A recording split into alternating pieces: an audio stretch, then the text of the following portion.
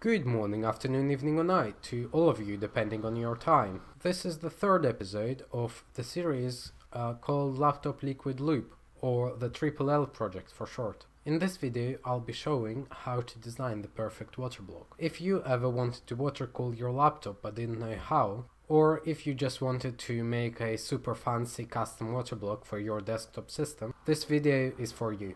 Stay tuned. The third episode of the LLL project is about to begin right after this intro.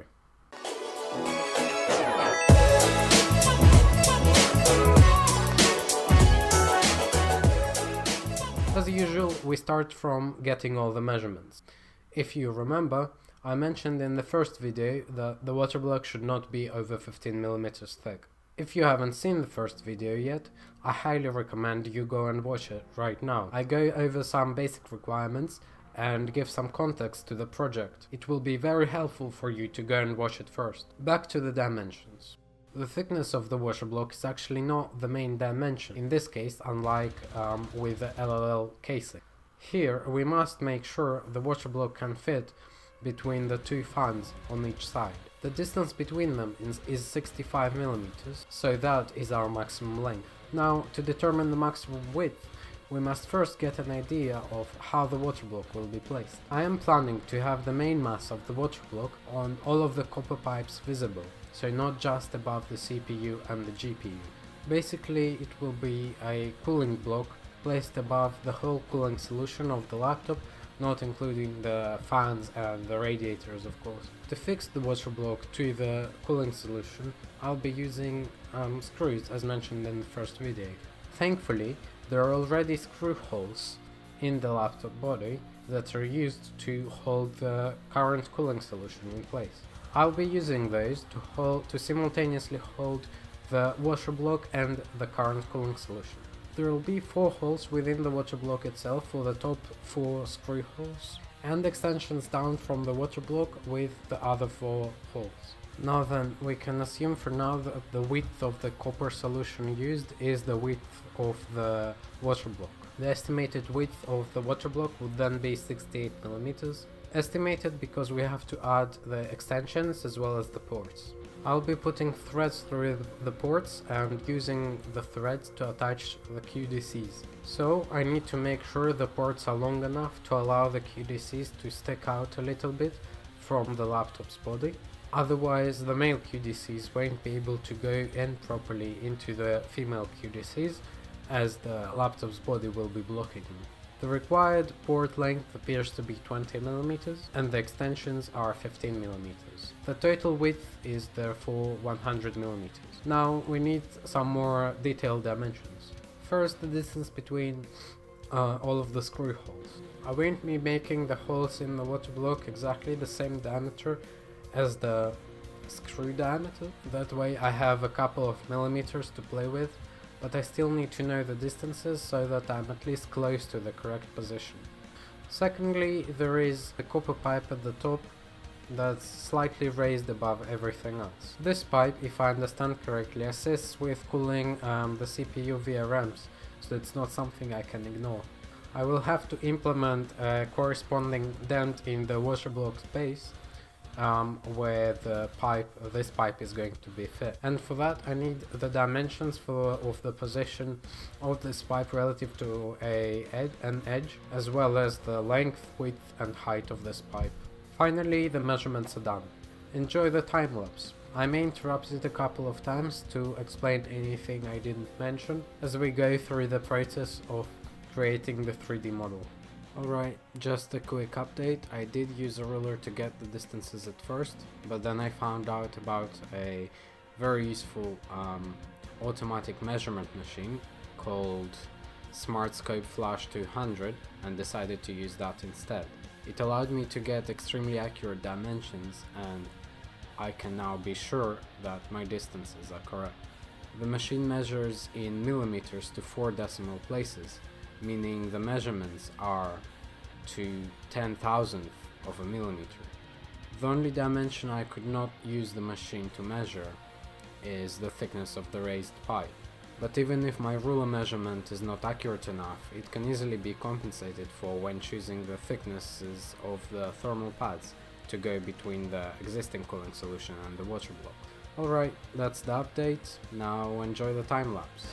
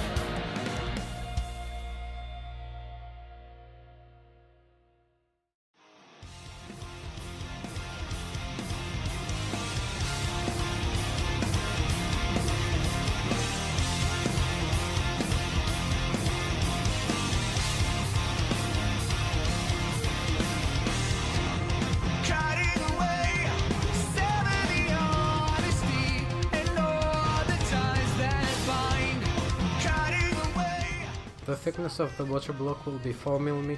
Those could probably be smaller, but there is a couple of reasons for which I decided not to go any thinner. Number one, I'm unsure about the pressure of the liquid inside the water block. If the pressure is high enough and the base is too thin, a crack may well develop. And considering the base is going to be right above the motherboard of the laptop, any leak caused by a crack would be catastrophic. Reason number two is that heat can spread not only normal to the base of the water block but also along the base, enhancing the cooling potential of the water block. If the base is too thin, the heat won't have enough material to spread, limiting the performance of the water block. I'm talking about sub 1 mm thicknesses there. Some kind of rage, and I don't think I can change my self-destructive ways. Do you follow the hollow when you feel like you're all alone? You're so disconnected, so follow the hollow. So addicted now to the world within. Now you see the wicked side of me. I've had enough, but it pulls me in. Now you see the wicked side of me. Side of me. The wicked side of me.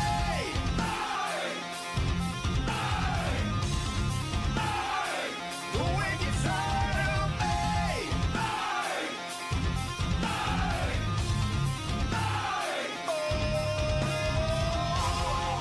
In the end, it's all the same. We're all alone anyways.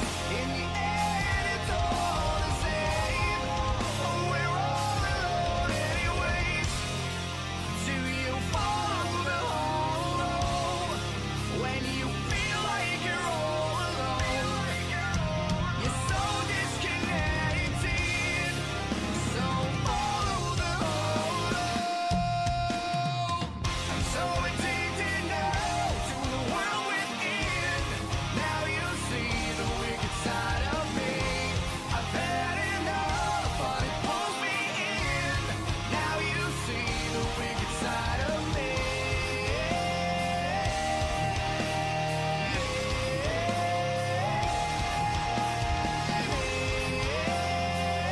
So now you see the wicked side. With the liquid channels, I must make sure there is enough distance between the edge of the channel and the nearest screw hole, so that an O-ring channel can later be added.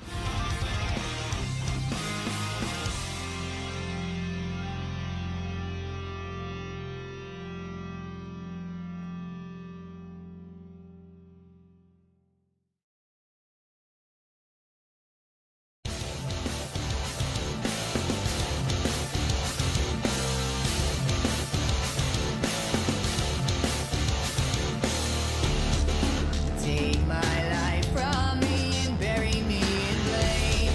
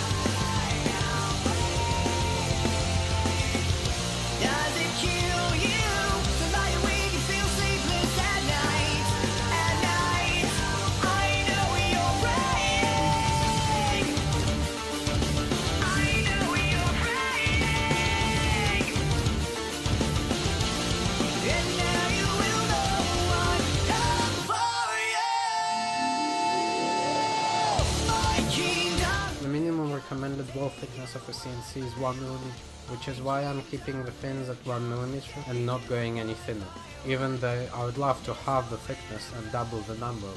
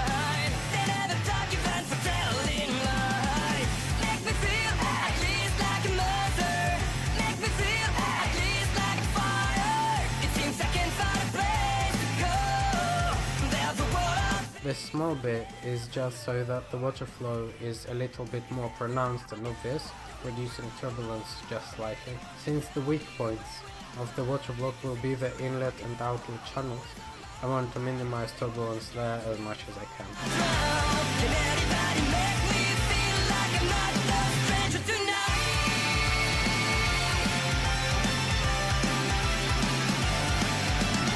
The depth of the liquid channels will be 4mm, just like the base.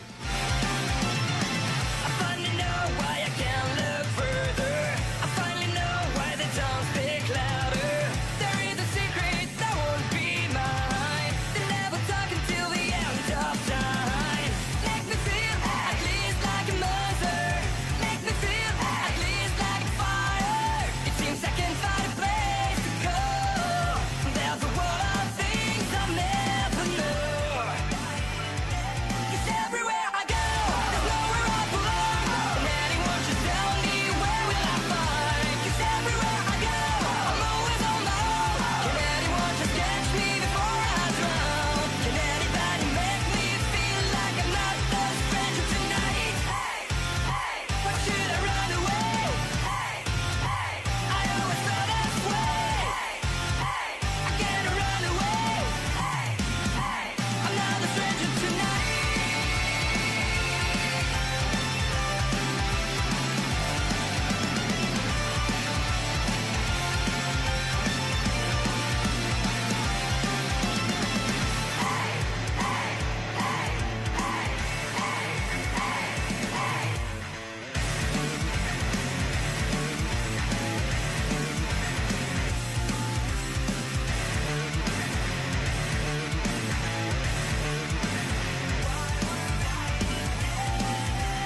Everywhere I go, there's nowhere I belong. And anyone just tell me where will I find? 'Cause everywhere I go, I'm always on the road. Can anyone just catch me before I drown? Can anybody make me feel like I'm not the stranger tonight? Hey.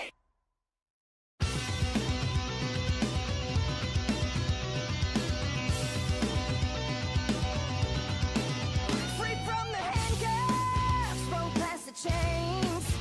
The answer's always very clear. When the guilty is to blame, I'm moving mountains. Oh, can't you see? I won't stop till you surrender. I won't stop until I'm free. The past it will find you. Unveil your face of shame, haunting and reminding that the truth remains. Watch it all fall down around you now. Was it ever really worth it? Finally, I'm adding support at the bottom of the inlet and outlet channels. The base is thin there since I had to move the channels down to avoid colliding with the O-ring channels. Now the water block is almost complete. All that's left is to design the top part. This will be made of acrylic to show off the waterblock and the liquid a little better, and will feature countersunk holes for the larger screws.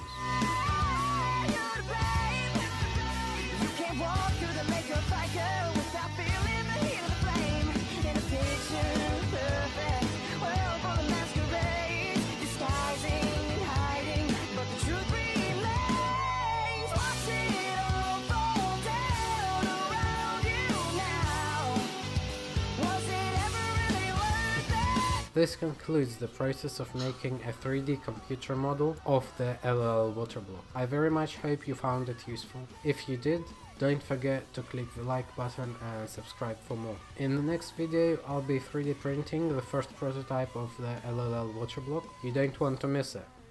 If you have a suggestion or a question for me at any point, please don't hesitate to leave a comment. I read and reply to everyone. Thanks for watching. I hope to see you in the next part.